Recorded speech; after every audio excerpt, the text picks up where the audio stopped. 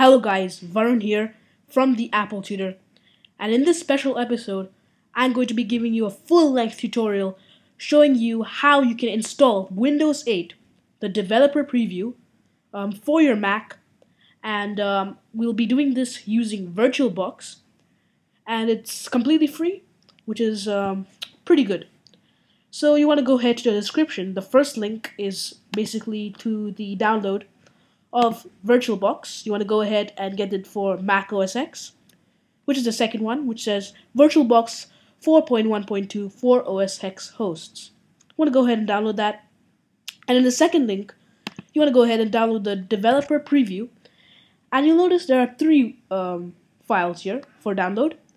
You want to go ahead and download the second one. Well, that's what I recommend, which is 3.6 gigs. And the first one is with all the developer tools. So this is for all the developers out there, which is a pretty huge file, 4.8 gigs.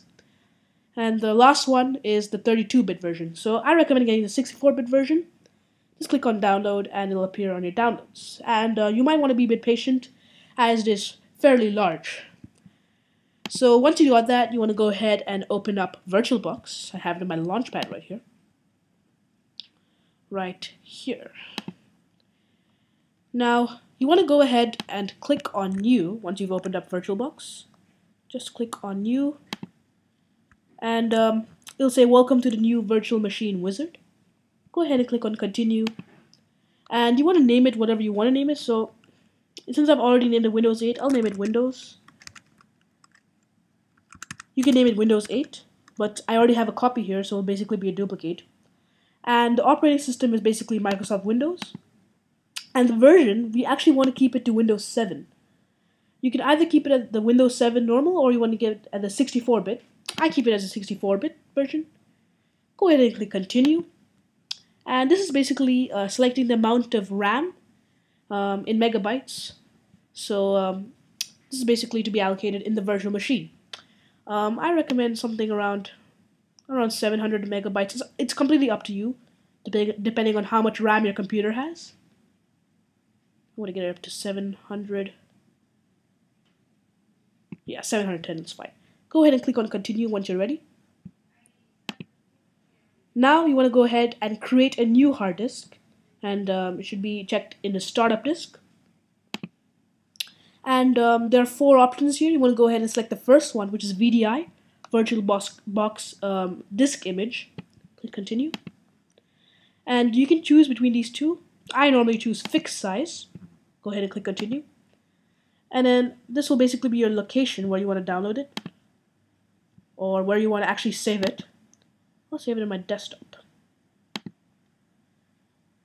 And I want to save it as Windows. Yeah, just Windows.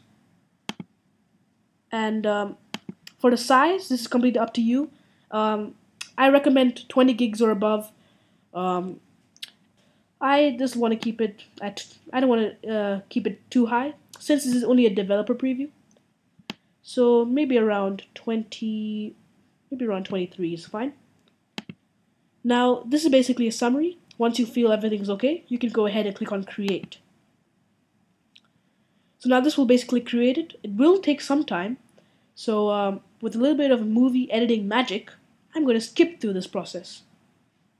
So as you can see, it's nearly done. And our virtual disk is nearly created.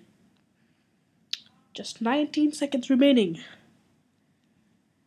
And should be done any time now.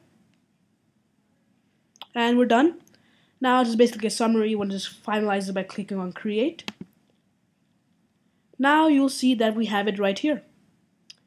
What you want to do is you want to double click on it, and it'll basically start up. Okay, so it'll give up this message. You want to ignore this for the time being. And it'll say, Welcome to the first run wizard. You want to go ahead and click on Continue. And under Media Source, you want to go ahead and select the file you downloaded, the Windows Developer Preview file. You want to go ahead and click on this little button right here. And you want to go ahead and click on where you saved it. So I saved it under Cool Stuff. And it's right here. Okay, so once you've done that, you want to go ahead and click on continue, and then you can just see all this and click on start. Now it will start running, and you can see that it's loading the files.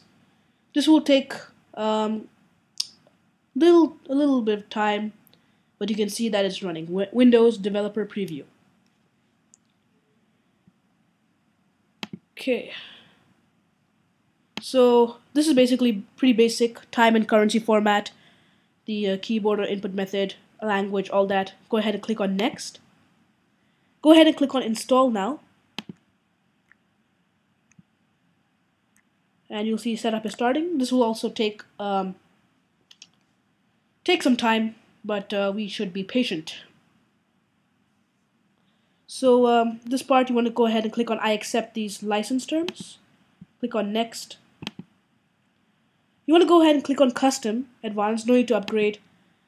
And then there's basically going to be one disk here. Just click on that and click on next. So now it will install Windows, and this is where you can just move up from your computer. You can chill out for a bit, just wait for a while, and it should be done pretty soon. Okay guys, so I'm here now in the Windows Developer Preview, and I'm sure you guys might be getting the message your computer will restart now, but it won't, obviously, because you're not actually running the PC. It's only in VirtualBox, so it's only a virtual machine, so yeah. Do not show this message again. And it should boot up any minute now. I think it's just preparing some things, right? The last minute.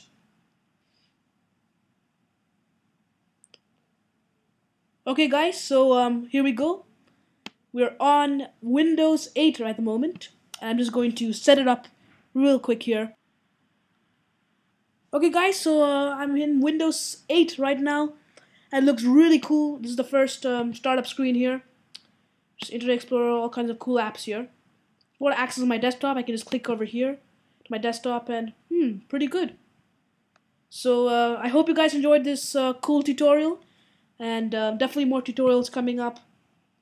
And I'll catch you guys for the next tutorial. Cheers.